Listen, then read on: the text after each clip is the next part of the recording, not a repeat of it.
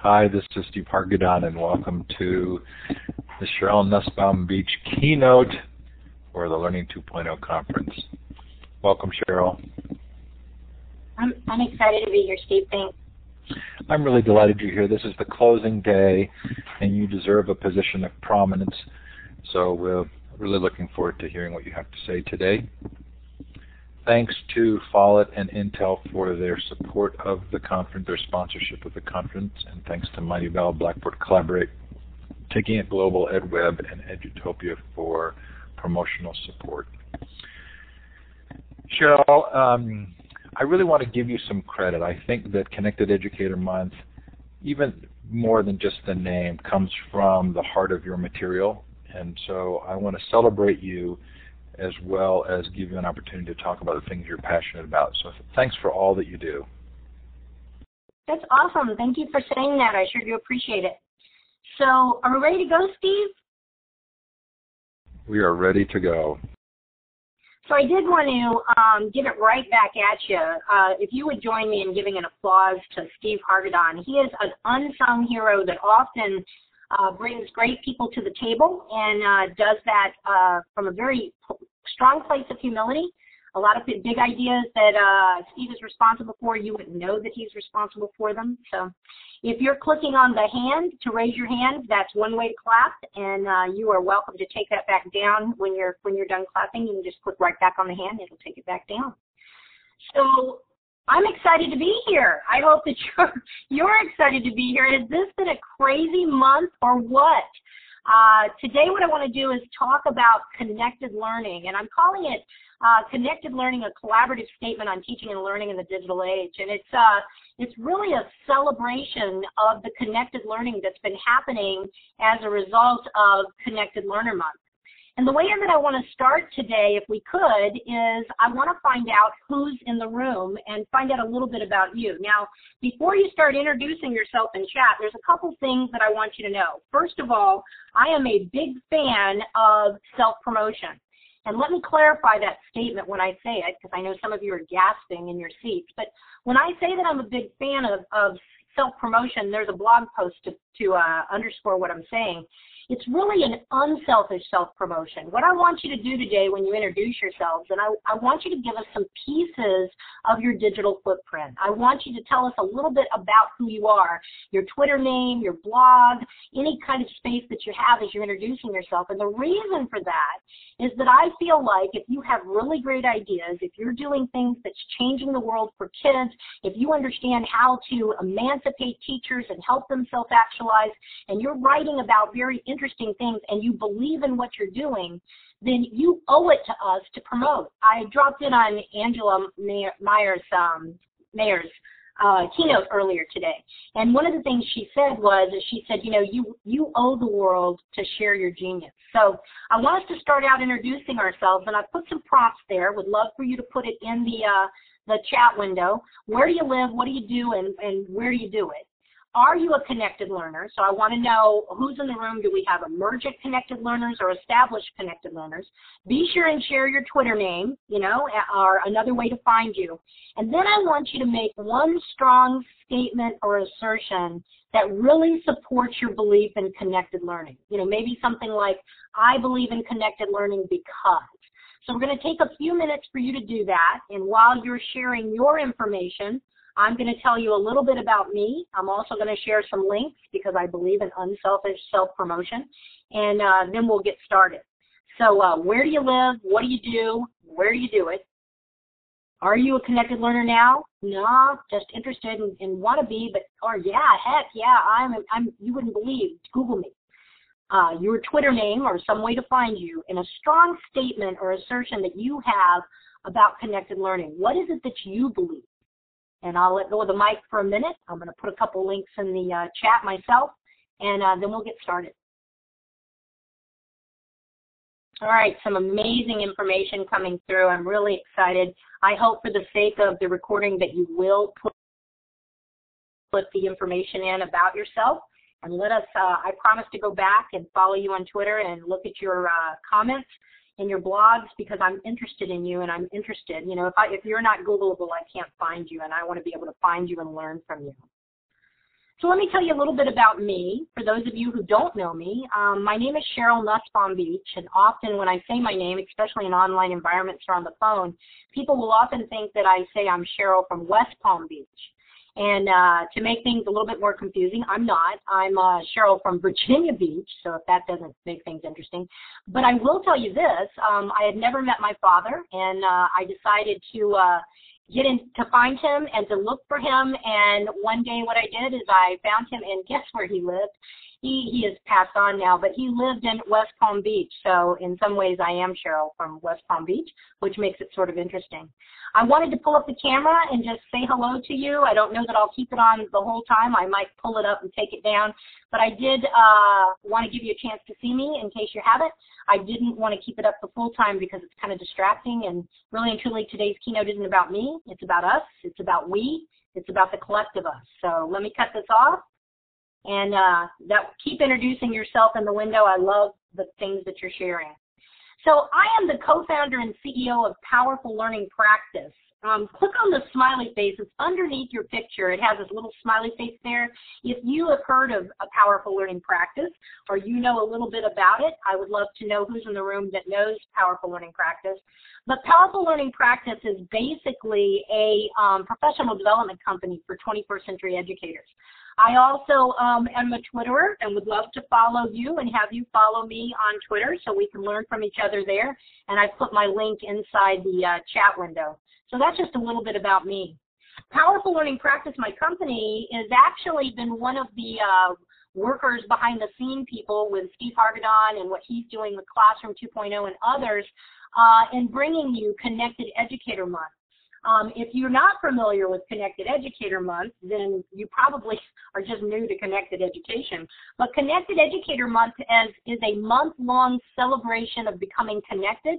It actually was the brainchild and the idea of the U.S. Department of Education and others. I have been thrilled.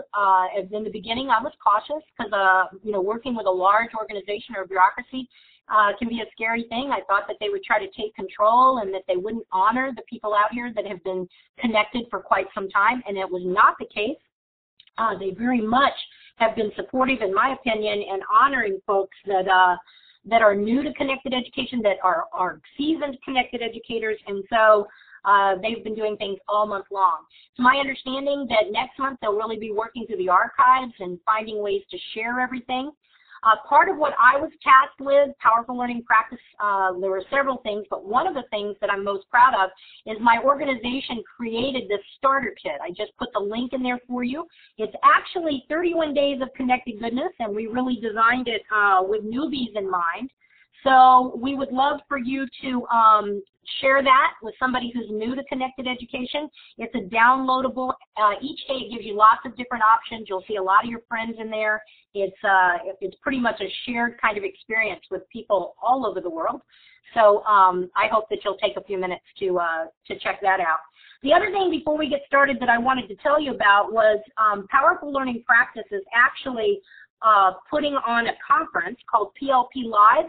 It's the end of September, and if you're a Connected Educator and you're interested in learning in a way that, in a conference that's very conducive to Connected Education, then you're going to want to be a part of this. One of the things that we're doing is we have some keynotes. They're going to be in the morning. It's going to be very TED-like, so it'll be fast and crazy. So that's kind of cool. And then the afternoon is all workshops. It's not breakouts, very cold and sensitive, I don't know who you are, breakout. Instead, it's 4 workshop strands that's led by seasoned facilitators where we will co-construct. We will collaboratively create things around 4 different themes. The other thing that I think is important for you to look at with PLP Live is look at the faces. Guys, just deal with me for just a second. I love men. I think men are a necessary part of the conversation. I think we need gender balance. But typically, when you look at an ed tech conference, it's all guys. You don't really see female keynoters. You'll see female workshoppers. So I want you to notice we've got some strong female voices who are going to provide some great gender equity. Somebody said you've got some new names. These are new names, but you are going to be blown away by some of the things that they're going to share. For instance, I don't know if you've heard of Quest to Learn, which is the high school in New York that's all gaming. Eliza is actually the curriculum director for that school, and she's going to bring a strong message. So I do want to encourage you. Renee Moore really looks at marginalized populations, and she works with kids from low socioeconomic groups and really speaks for people sometimes who don't advocate for themselves. A lot of people know Jane and Susie. They're the reinventing of project-based learning. Jackie does a lot with flipped classrooms and mobile technology. And then you might know those three guys, too. They're pretty popular. And John Seeley Brown, of course, is our opening keynote, and I couldn't be a bigger fan. So I just want to encourage you to check out the conference and come over and play with us. It's going to be a lot of fun. So our mantra for today for this keynote is that it's going to be a collaborative keynote. You know, we are stronger together than apart, and none of us is as smart, creative, good, or interesting as all of us. And I just, as we go through the keynote today and talk about connected learning, I want you to know that I really believe that. That is my daily mantra. That is my mission, if you will, that I believe that it's through collective wisdom, building collective intelligence over time, that we're really going to have the strongest kind of learning to take place. And, you know, any one voice by itself isn't going to be as powerful or as knowledgeable if we're all together. So what I want to do today is I want to really build this kind of collective intelligence and talk a little bit about what we know and what we want to know around this topic of connected learning. And really start to think about how can we redefine keynotes in the 21st century? If we're going to be doing keynotes, it can't be the person up front at the top of the room, at the top of the list in a webinar, doing all the talking. Because if that happens, then it's a really 20th century construct. You know, I can remember when I was in the classroom or if I was on stage in the 20th century, and I really thought it was rude when people weren't looking at me, when they were talking, when I was talking, if they were back channel chatting. But now, I got to tell you, I really think it's rude if I do all the talking. That how dare I, when there's so much experience out there, so much schema, you bring so much to the table, and you have so much that you could teach me, that I would be rude to do that. So I think we need to redefine rude, and I just want to really encourage you to use your voice in the chat, and we'll have opportunities to grab the mic. I also want to really encourage you to use the back channel chat. I do want to introduce Kristen Dodd. I brought her up to moderator status. Kristen works with me as the director of e-learning over at Powerful Learning Practice, and she is going to help me moderate today. You'll see her and John Norton and other people that will be in the chat area, and so I know they're going to be asking good questions, and they'll help me see if there's some things that we need to talk about that I miss in my attempts to multitask or to switch back and forth quickly. So I want to start out with this idea of what is a connected learner and what is connected learning. You know, I think it really starts more basic than that with us talking about what is learning. You know, how do you define learning? Smile at me if you're a learner, if you consider yourself a learner, and you think, you know, you're not just a teacher, you're really a learner, you spend a lot of time learning. You can click on that smiley face right underneath your name. You'll see a smiley face there. So quite a few of you are smiling and consider yourselves learners. So if you are a learner, and some of you are doing it in chat, I love that, you got to tell me, how do you define learning? And also, then when we add the word connected to it, does that change the term? So I want to do a collective wondering to start this keynote, and here's what a collective wondering is. I'm going to set the timer for 2 minutes. 2 minutes goes by fast, so you got to warm up your fingers and get ready to race. But what I want you to do in chat, none of us are going to talk, we're just going to chat for a minute. What do you wonder about connected learning? I want you to allow yourself to be really curious. Just, you know, really go deep and be vulnerable and ask questions. How do you define it? How does how you define it influence your definition of it when you run it through the lens of how you see learning? So I'm going to hush. I'm going to set the timer, and I would just really like for you to allow yourself to be very, very curious and to wonder out loud in the chat. What is it that you wonder about connected learning? What is it you want to know? What is it that you do know? And how do you define it? And I'm going to be quiet. All right, I love it. You guys have been sharing some wonderful things. Who'd like to grab the mic and share their definition? How do you define learning? Let's start there. Who'd like to share? And if you don't mind, John Norton, I'm going to put you on the spot because sometimes it really takes one person to get started with the mic, sort of grease the wheel. So if you're in the room, I'd like for you to define learning. How do you define learning, John? Learning about making connections is a way of being able to repeat and patterns. When we learn something, it allows us to actually see in our brains what isn't happening in front of us anymore. So it really is about a mapping exercise that our internal cognitive representation of something allows us to understand the world around us. That's the way I define learning, at a very basic kind of biological level. I love it. Excellent. Somebody else, how do you define learning? Or let's shift it to connected learning. If you had to give a definition to connected learning, what would it be, Valerie? And just to remind you to talk, all you have to do is click on the microphone, and then you can share. Sheryl, I was actually going to quickly share a definition of learning, and just to real quickly, the idea that the world is constantly changing, so I want to learn, but also there's a timeless element. So I want to seek the timeless and the changing.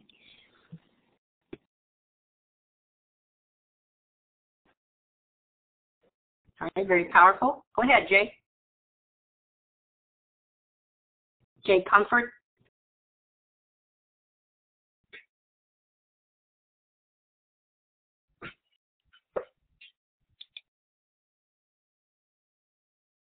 So the way this works is 2 people at a time. I have it set up where 2 of us can talk. So you want to click on the microphone. When you click on the talk button right above your name up there in the top left, you'll be able to grab the mic. So Jay Comfort, if you want to grab the mic, and then after that, Doyle. And then when you're not talking, you don't want to click on the mic. You don't want to have it active. Can you hear me now?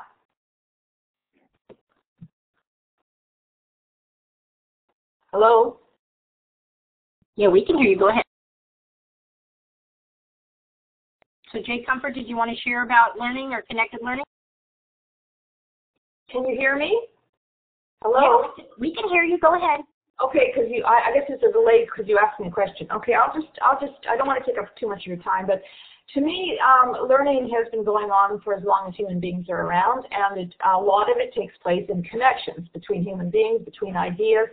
And now we have technology that does it, but people can just as easily learn from a great person that lived 1,000 years ago if it manages to have written down the communication somewhere. And so I would like just to see it in a historical perspective, and I'm really wary of all the religious overtones of the conversation about connected learning. So that's all I need to say. Thank you. All right, Judy, thank you for that. How about you, Rhonda? To me, I think I put in the chat meaningful or relevant or applicable maybe is even a better word. I don't mean to make it sound soft. I just mean to make it sound impactful, that learning is going on around me all the time, whether it's between myself and someone else or whether it's between others around me. And I think that anytime we can enhance that, it's a connection. So for me, learning and connected learning is about relevant and, as I use the word, meaningful or applicable learning, and it doesn't necessarily have to come from one specific place or in one specific way. All right, thank you very much for those of you that grabbed the mic and are willing to share. I know it takes, sometimes it takes, part of connected learning is being willing to be transparent and to be bold and to take risks. And sometimes speaking out in a conference like this, especially when we know it's being archived, is sort of a risk-taking behavior. So I think we've really seen a shift. I think when we start to think about learning, while I do agree a lot with what John said at the beginning, that learning really is organic, that it has to do with, for me, the generalization of what you've learned. If you could take it into a new context, you've probably learned it. It doesn't have a lot to do with memorization. In fact, a good friend of mine, Peter Skillen, is now kind of exploring this idea that it has more to do with mesmerization, being mesmerized and emotionally impactful. I think that in the 21st century, what we're really seeing is a shift that we're moving to a do-it-yourself professional development or a do-it-yourself kind of learning. I think what these technologies have done is they provide amplification and allowed us to be able to find each other, to be able to learn from each other, to interact with each other, and I think we're even getting good at collaborating with each other. You know, a lot of people use the words cooperative and collaborative interchangeably, and I think once we take it to an online space, we aren't just cooperating with each other anymore. We're actually starting to build things and find solutions and to understand each other's culture from around the globe and to really go out in a very purposeful way and harvest information and links and knowledge, and then I see it, Sheryl, in just a sec, and bring it back to the classrooms, the schools, or the districts. So, Carolyn, what are you thinking? I'm on my iPad. Can you hear me? We can, and we're glad you're here. Thank you so much for that. Okay. I'd like to kind of make an association with the teacher book club that I belong to. I have read so many books that I would never have gravitated to except for the fact that we chose them as a group. And I think the same thing with connected learning. My areas of concentration would have been so much narrower, but since I've been involved in a personal learning network, I have learned just so much and branched out to so many different areas. And I think that's another thing that connected learning is all about, is opening and expanding our horizons. Thank you. Thank you for sharing that. And it is an interesting kind of parallel, thinking that when you're in a book club, you know, books that you wouldn't have necessarily taken off the shelf come your way. And it is very similar when we're thinking about the connected learning, that serendipitous chances for learning and for exploring ideas come our way about things we may not have even considered, or we wouldn't have gone there on our own. So it does expand our horizons. I love this information by David Wiley, where he talks about that there's 6 trends for a digital age. You know, it's where we're seeing shifts from the things on the left to the things on the right. You know, he talks about that there's a real shift from analog kinds of experiences to very digital ones. And he talks about this idea that we used to be tethered to our machines, plugged in, and now we're using mobile devices. So many of you said you were on your iPad participating in this, or you're on your phone, or I've had conversations with people on airplanes. And I gotta point out, I love what Sheryl Turkle says, and it's down at the bottom of this. If you haven't read her book, Alone Together, I'd strongly recommend it.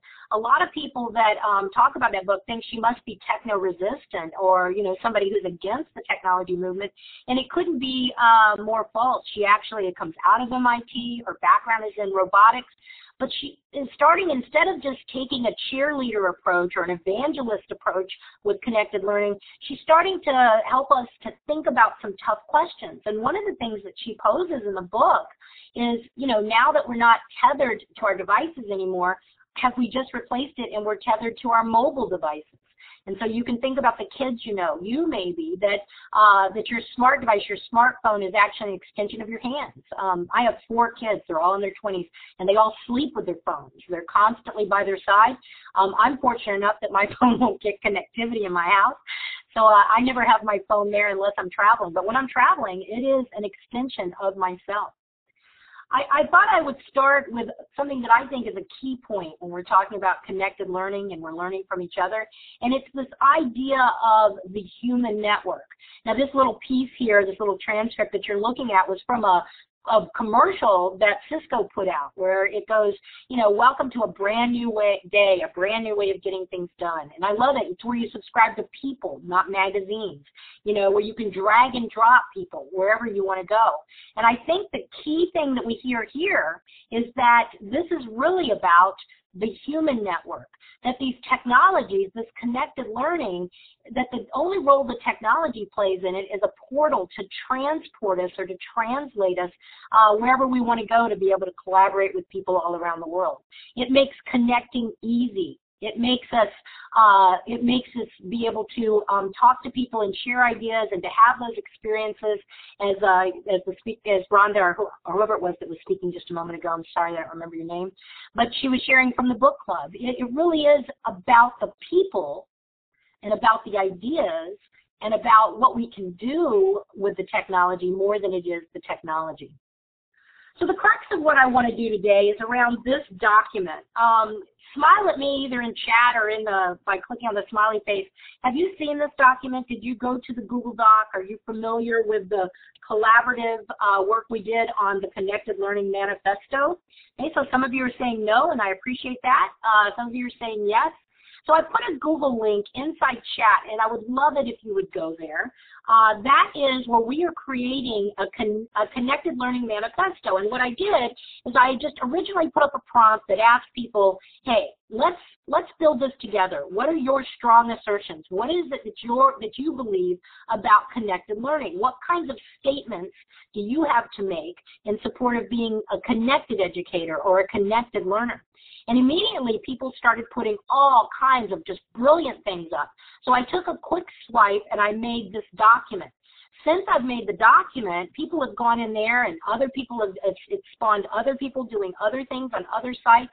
But there has been a lot of great and collective intelligence that has been created. And so what I thought we would do is kind of go through some of these big ideas that surfaced out of the collaborative work on the Connected Learning Manifesto.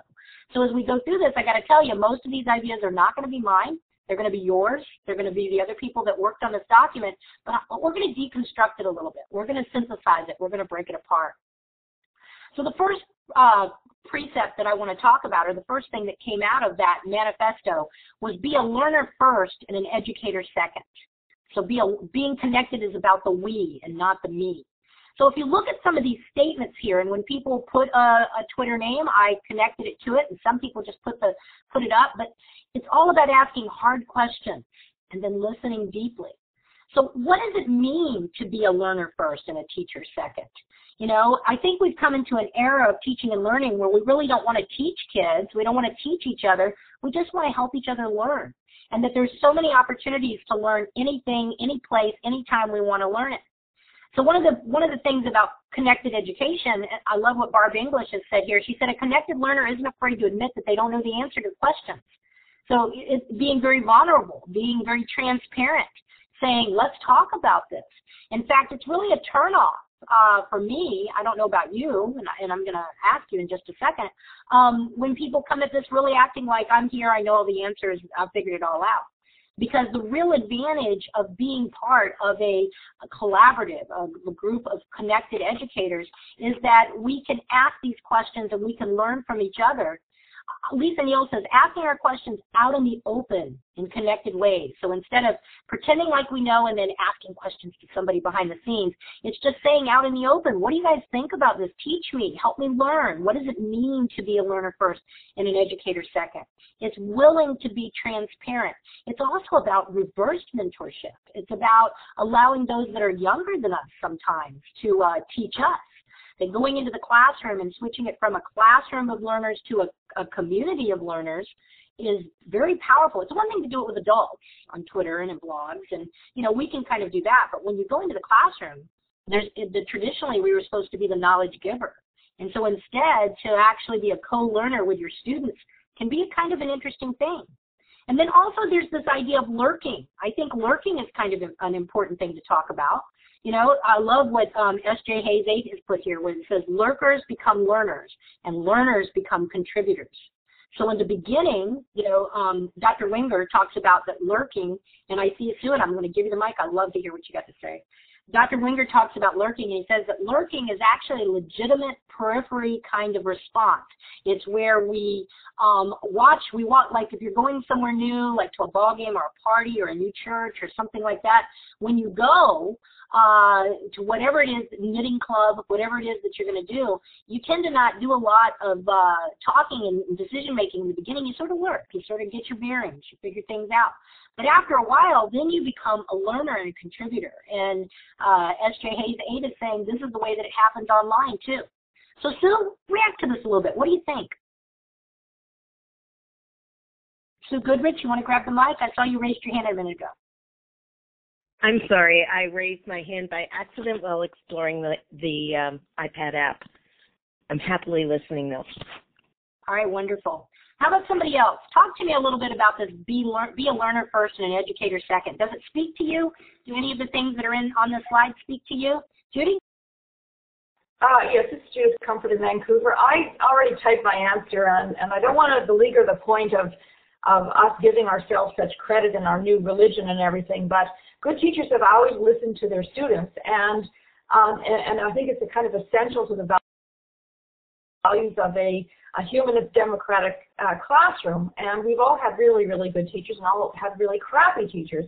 And the best ones have all the qualities that you're describing as the new thing. I think that your point earlier about that we can connect with like-minded people around the world is huge, though. So that's all. Thanks for listening to me. Thank you so much for that. And, you raised some great points there. You really do. So this idea of being able to be a co-learner with our students in the classroom, is it threatening to you? What do you think about that? And that's for anybody in the room. Yes, hi. Can you hear me? Sure can. Okay, I'm talking to you from Germany, and the other day I made a presentation on the same subject, and my experience is that teachers are really being scared of losing control when they become a learner, because they are not trained like that to be a learner first and an educator second. So it's really something that has to change in the head, and I think this is why it's so necessary to be networked and to get help and support from each other. Thank you. Thank you. So I think it's great. We can sit here and listen to someone from Germany who is sharing her perspective around this idea of being a learner first and an educator second, and it's really a poster child example of the way that if we allow ourselves and humble ourselves and we're willing to learn from other people, there's a great deal out there that we can learn and that'll help to switch us and change us into this connected educator. So I love this precept that was brought out in the manifesto. It said, community is built through the co-construction of knowledge. And it actually, this statement is very heavily supported. I know Mitch Resnick and others have done some work where they say that if you want to create an online space, you can create it. But just because you build it doesn't mean anybody's going to come. You can create a blog, and if you're talking at people all the time, not a lot of people are going to participate with you there. But that if you really want to build community, the kind of community where I learn from you and you learn from me, and that we're collaborative in that, not cooperative, then you've got to do co-construction of knowledge. You've got to build things together. Now, some people push back on this, and some people say, well, knowledge building is a very personal thing. It's a very individualized thing, and it's based on the schema and the experiences that I've had. But if you look at social learning theory, you're going to see that we are social beings, and while we construct knowledge very personally, and now that we have these ubiquitous tools, we've become techno-constructivists almost, where we're listening to the ideas of others, and that is shaping who I have become. Tennyson says that, we're each a part of all those that we've met, all those that we've been around, and all those that we've been exposed to. So looking at this and looking at some of the statements underneath it, anybody want to weigh in? What do you think about this idea that community is built through the co-construction of knowledge? Jackie, what do you think about that? I don't know how else we'd learn, seriously. I think that's it. If you look historically, we built upon historically the pieces from past Socrates and Plato. Everybody's built upon the knowledge of previous folks, and now we could it's so the geometric progression now, because we could share things online. I mean, I've heard folks speak that now it becomes our responsibility to share knowledge online and then allow others to play with it like clay and sculpt it into their own setting and their own construction, and then pass it on to the next person. And boy, do we get a unique product when we're able to do that. I agree with you. I think that it is a very powerful learning experience, not only for the community, the sense of community and the sense of trust and the sense of appreciation, honor that comes out of that, but it's also very much empowering for ourselves. I really like this. The power of connections leads to collective efficacy, collective wisdom, and long-standing collective intelligence. So in the beginning, I'm building self-efficacy. I'm speaking out. I'm blogging. I'm grabbing the mic, and I'm becoming more confident in who I am as a teacher leader or as someone in a position of formal leadership. But then what happens is when I start to build and co-construct and build on your ideas and listen to what you have to say, there starts to come this collective efficacy, where as a group we become empowered, that no one gives us the power. We enable ourselves through that connection to truly gain a collective sort of empowerment. Collective wisdom starts to grow, and then over time we have this legacy of collective intelligence that we've kind of created together. You know, I love this. Connected learners talk to strangers. You know, Will Richardson says all the time, talk to strangers. You know, break that rule. Teach your kids to talk to strangers, and everybody's sort of shocked when he says it. But the truth is that you don't have to know intimately who you're co-learning with, co-constructing with. Lonnie Ritter Hall, who is the co-author of the book that I wrote, The Connected Educator, we never met except one time, and it was for a very short amount of time. We didn't even talk in Skype that much. We just started co-constructing inside these Google Docs and thinking this book through. And K-12 Online, which is an online conference for educators by educators, it's getting ready to kick off again in October. You should participate. It's another great online conference. Darren Carpatto and I talked about that idea, brought it to fruition, brought other people in. Wes Fryer has taken it over. Dean Sharesky was involved. And then Darren and I never met. We never met a single time until just recently and long after we're done with that conference. So Valerie, what do you think about all this idea that community is built through the co-construction of knowledge? I just wanted to throw out this idea of a United Nations of Education. And it's something that I've read about, and that the idea of co-constructing the knowledge that we need to lead the world towards peace and sustainability, all of these issues that face us, that teachers can model that kind of discussion that needs to happen, that isn't happening because of the issues that involve current political situations and power blocks. So, you know, that's one way that I'm envisioning this possibility of connected learning. I really love that, and I love the idea of modeling, too. There's a slide in a minute that talks about how we need to do that with our students. I guess the last point I'll drive home on here is, do you know what who you know knows? You know, it used to be that it was who we knew. It was what we knew. We'd memorize facts. We'd take these standardized tests. We'd do well, and we'd go forth and be told that, you know, we could do great things. And then it became not what we knew, you know, especially as technology became more and more ubiquitous. Tony Wagner talks about that there's no competitive advantage. You can mute your mic just a minute. I'll let you have it as soon as I get done. That there really is no competitive advantage to knowing more than the person sitting next to you when we both can Google stuff, you know. So it's not what you know, but then it became who you know. And how are you going to leverage those people? Well, just knowing someone isn't really going to do you any good. In the 21st century, it's really more about, do you know what who you know knows? If I know Valerie is connected to First Nations, if I know that, I think it's Judy is thinking about this, about democratic kinds of social justice issues and really looking at human issues. If I know who knows what, then I'll be able to leverage them. So connected learning, this community built through co-construction of knowledge, has a lot to do with being able to leverage the wisdom of each other. Okay, so Judy, you want to grab the mic?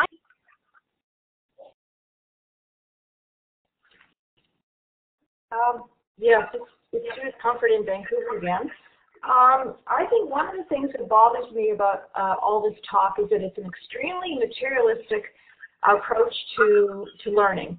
And it's not about learning facts and spitting out facts and sharing with other people and stuff. It really is about the human imagination and the spiritual component. And mankind has always had that. It's just, you know, because we are you know, it's kind of being communicated in a different way. I don't see that we can really take credit for this huge thing. I know I'm sounding vague, and I don't mean to do that, but I just think we need to look at this in a more of a historical perspective. And I said that again. So thank you very much for listening. And I am going to listen even more deeply. If you want to lay some of that out in the chat, I would love to look more closely at that. And Obviously, a 1-hour webinar doesn't really allow us time to do that, but I would love for you to kind of lay some of those ideas out in the chat so that I can make sure I understand. So I did want to say that, you know, when we're thinking about this idea of co-constructed ideas builds community, there's this idea of professional learning communities. Smile at me or give me a thumbs up or say yes inside the chat window if you're one of those folks that you've got PLCs going in your school and that's the way the school system is helping you to build community and doing those kinds of things. You know, I got to say to you that I don't think professional learning communities are enough. You know, I think it's the best hope we have for schools as they currently exist, but we all know schools don't, it isn't all about how schools currently exist. Professional learning communities are done from top down. So what I'm going to propose is that we come up with a new strategy, that we use something that what I'm going to be calling connected learning communities. And connected learning communities are really a combination, and that combination has to do with looking at face-to-face learning that happens in a professional learning community. It also has to do with personal learning networks and the building of those networks, like what we're doing, connecting and doing these kinds of things. But then it takes it into a much deeper, more strategic place, online communities of practice. To give you kind of a clearer idea, I pulled this chart from the book that I wrote, The Connected Educator, that really looks at these 3 prongs and the structure of each, you know, where professional learning communities are often done to teachers, personal learning networks are do it yourself, but they really don't go deep and make lasting kinds of changes where you and I are changing the world. But the communities of practice is where we organize it ourselves and we go a little bit deeper, more systemic. And I don't think any one of these by themselves is going to change the world. I don't think just by connecting on Twitter, just by having these conversations, that we're really going to see the kind of deep change that we need to have. I do think that Twitter is part of the emancipation of teachers from the silos of their classrooms, from principals, from the silos of their offices. I do think we're finding each other and we're socializing and we're having professional conversations.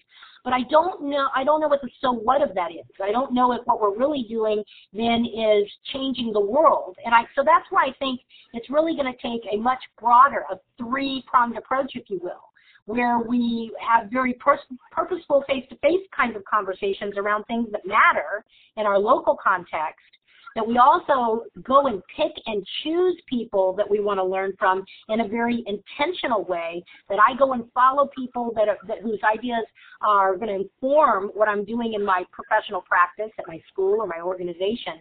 But then I also, out of that network, as Nancy White says, communities fall, and I'm able to gather together with an intimate group of people who I know what they know, and together we bring the best pedagogy, the best ideas that we have to the table, and we come up with really exciting things.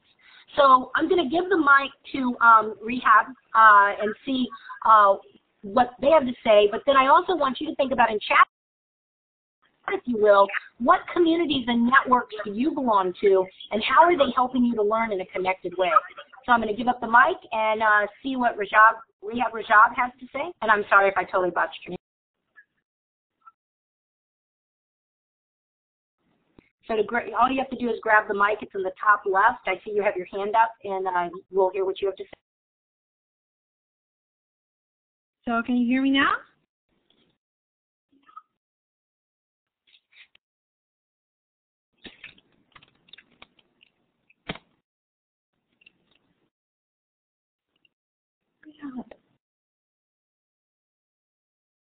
Okay, I could hear you, but somebody else had the mic, so I wasn't able to tell you that.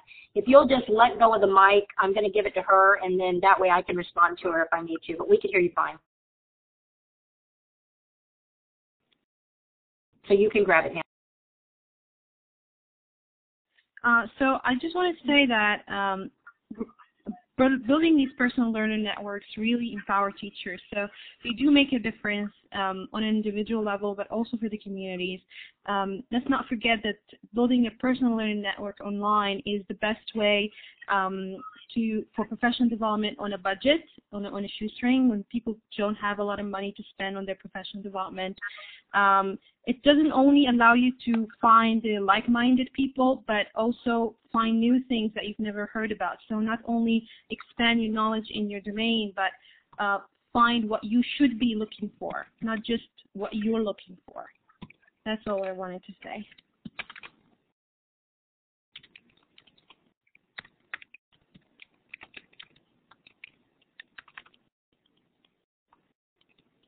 Kristen, if you can help me watch for Mike so that if there's two that have got it, then you can help me deselect them. So I heard what you said, and I thought about that a lot actually in the book that I wrote. And one of the things that I found, and I think this graphic explains it perfect, is that networks where I'm finding people on Twitter and I'm reading their blogs, or I'm following people and I'm having conversations and webinars, are really very me-centered. They're about me. They're about who do I want to follow, who do I want to cherry pick, what do I want to learn from these people. And then community, I don't necessarily pick them. Community is a lot like family, and so I'm given my community, and together we build and construct something. And communities are very much about the collective, the we, the collective efficacy, where networks can be about enabling myself or my students to become empowered, and are very much about the me.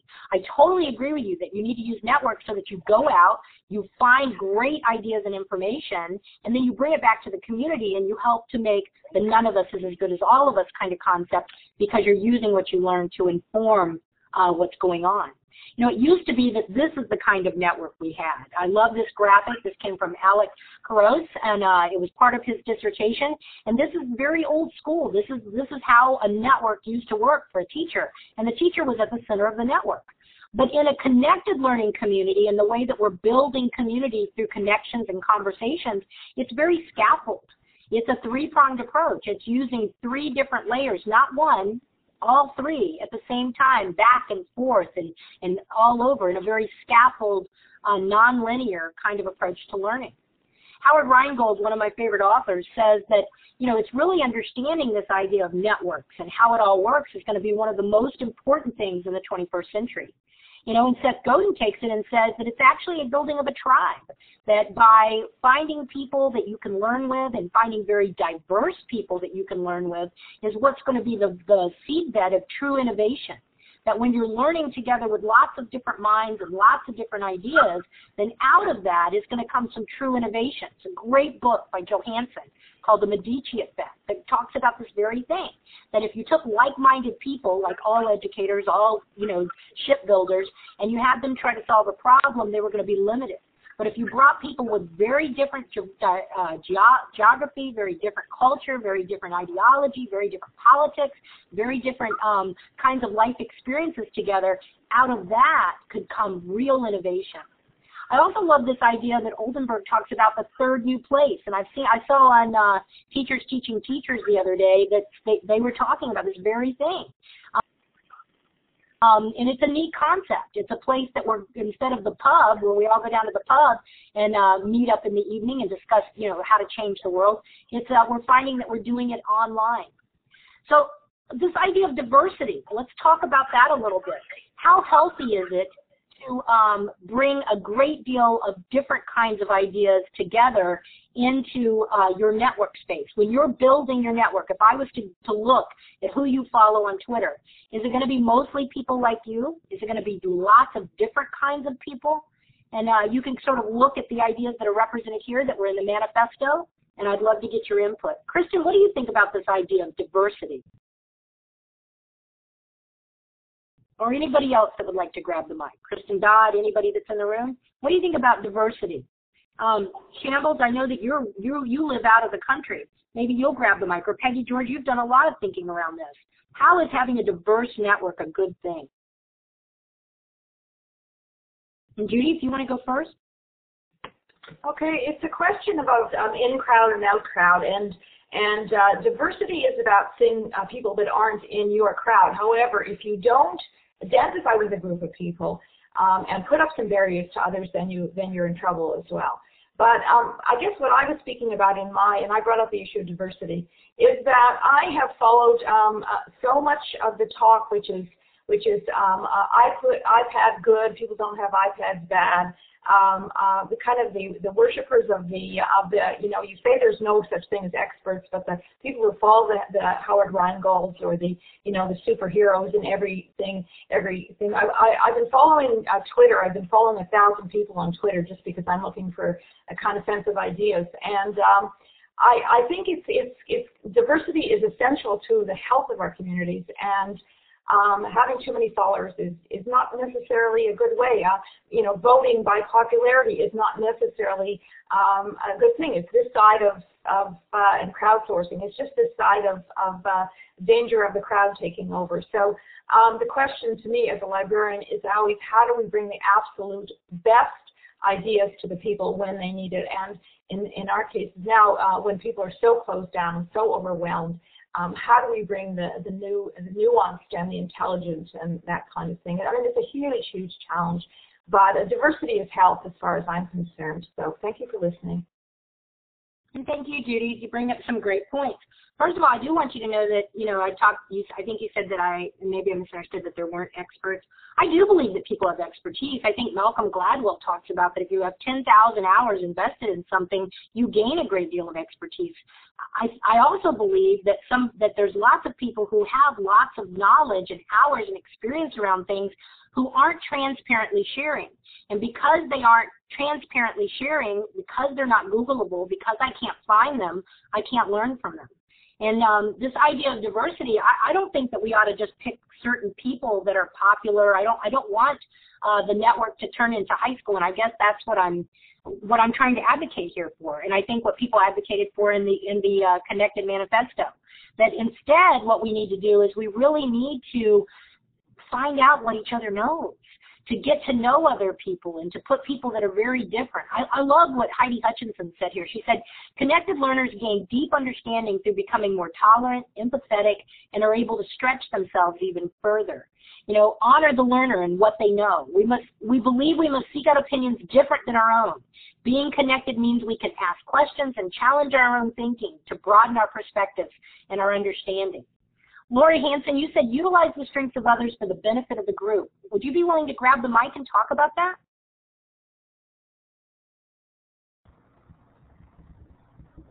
Sure, I could do that. Thanks for asking. Yeah, I just was commenting on that because you were talking about not turning into high school, and I think that sort of naturally we do also fall into certain roles when we do work in groups. But it's important to understand and to remember that when we are working in a group or collaborating, that we're all trying to help one another. And I think that on Twitter especially, we can see that where people are just really always willing to share without any kind of a payment or payback for it. It's just for the good of the community. So I really appreciate that as a connected educator. And thank you. Thank you. I appreciate it too. So I'm just I want to tell you that this just kind of is in keeping with the same thing that we've been talking about, and Judy's going to love this one, when we're using the ideas of connections and leveraging those connections correctly, it's going to not only be about empowerment, and I'm not suggesting that anyone has power to give, but enabling people through these tools to become empowered. But it also is about social justice. It's all about democracy. It's about, I love what Dreves Lipscomb says here. Connected learning exemplifies social justice principles. Once you have equal access provided by basic skills, then comes individualized learning, results in relationships with desired experts and co-learners for expanding knowledge and skill, and it adds up to career and economic empowerment. So that by connecting, by helping your students connect with people that are very different and learning from them, then it changes things. I think it's a game changer. I think connected learning is going to change the way you learn, you as an individual. Connected learning is going to change the way you teach. And in the manifesto, this came out, that we have a responsibility to help our students understand this and understand how they're going to learn together and what it is that they need to be doing. See, the truth is that change is hard. It really is. To be able to learn and lead and teach in these kinds of ways is very difficult. And by ourselves, it's almost impossible to make the kinds of changes that are being asked of us. But when you're a connected educator, when you're connected to other learners, when you're doing that three-pronged approach, you're connected to people in your building, you're connected to people on Twitter and in a network capacity, and then you, from a very informed, purposeful way, gather what you learn there and bring it back to your face-to-face community and bring it to your online community of inquiry, and you're making deep kinds of connections and you're having collegial kinds of conversations, and you become more effective. That change is easier. See, admit it. You are an agent of change.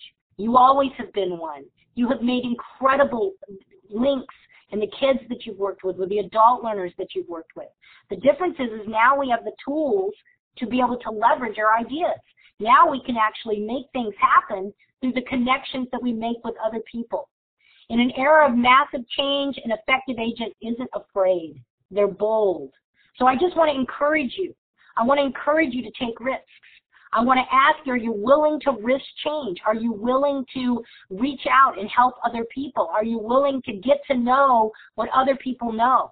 Can you accept the fact that change has a big, hairy C, not a small, neat little typeface C, and that sometimes it's a really messy process, and it's going to require some ambiguity. It's going to require some tough conversations. It's going to require us disagreeing with each other in a very respectful, collegial way. See, we're the last generation, you and me, the 63 of us in this room. We're the last generation of educators who have really been given the prerogative to decide whether or not we wanted to embrace the change. But the truth is that the young men and women that are in our classrooms, the ones who are experiencing connected learning and learning how to find and safely vet other people in the safety net of what we do in our schools, they're not going to have that prerogative. That if they don't connect with each other, if they don't find each other, if they don't understand that it's about not who you know or what you know, but do you know what who you know knows, if they don't know digital literacies, if they don't understand how to build a personal learning network with subject matter experts around the world, then they're going to be at a loss, because the truth is that affluent kids will get what they need, their parents will make sure, but the kids that are going to need these literacies to be able to do jobs and work around the world and collaborate with people in other countries that they've never met, that they aren't going to get these unless they get them in the safety net of your classroom at school. So I just want to encourage you to connect with other people. I want to encourage you to go teach other people that don't know how. I also wanted to tell you that we're having a book club. Connected Educator Month has taken my book, and we're discussing these ideas and more inside the book club. If you're one of the book club people, I hope that you'll give it a shout out there in the chat so other people will know to come. I put the links in just a few minutes ago. You can scroll up, and we'd love for you to join. I'd also love for you to find this in Powerful Learning and Practice. We have these conversations all the time too. Become a PLP. Thank you so much for having me today. I appreciate it. I'm going to cut off the recording. I'm happy to stick around for a few minutes if anybody wants to talk. But thanks for sharing your learning with me. I learned a lot. See you later.